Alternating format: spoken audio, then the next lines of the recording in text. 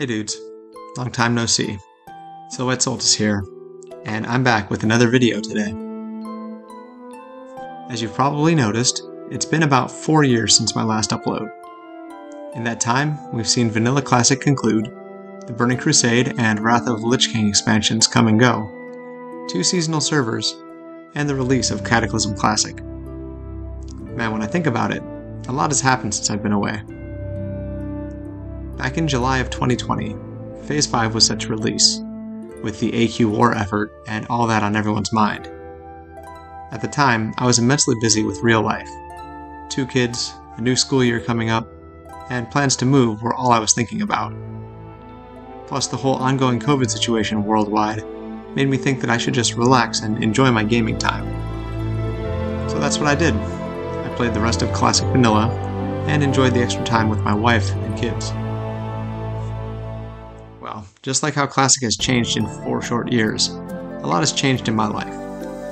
My family relocated to the US, navigated the nightmare that is the US insurance scene, and found a nice town to settle down in. And while it's been incredibly busy and hectic, especially these past few months, I've been feeling that there seems to be something missing in my life. Something that I can really call my own. Not for my wife, not for my kids, and not even for my students. Something that's just for me, my own project, so to speak. And in reflecting on what I used to love doing, I remembered this channel. So, here I am again.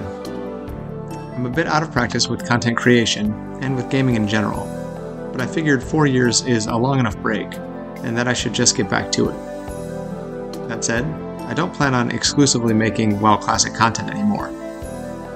I'll stick with gaming, as that's what this channel was made for to begin with. But since I've moved away from WoW quite a bit in recent years, it makes more sense for me to move on from that niche. That doesn't mean I won't discuss WoW at all, especially with all the interesting changes to Classic since 2020. Just that I want to branch out a bit more and share my thoughts and interests as they stand in 2024 and beyond.